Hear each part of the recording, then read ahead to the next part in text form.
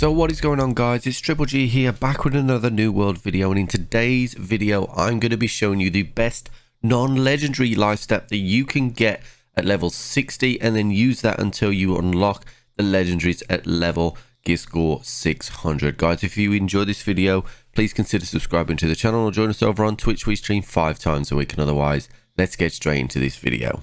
So the life staff we're going to be talking about today is the higher purpose. Now this is a absolute top tier life staff for a number of reasons. It is a fixed roll. It comes with a diamond prefixed into it, which has a plus 15% healing while at full health.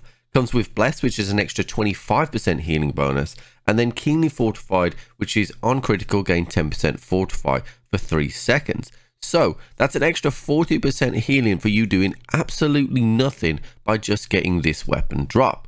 Now, the gear score itself can fluctuate depending on what your gear score is at the time, so you can go back and get this as many times as you can. However, this item does drop from the Lazarus dungeon in Requarter, so you will need tuning orbs to get there. So as a healer, you are a commodity on most people's servers, so look out in the group chats for people that want healers for Lazarus and run this as many times as you can.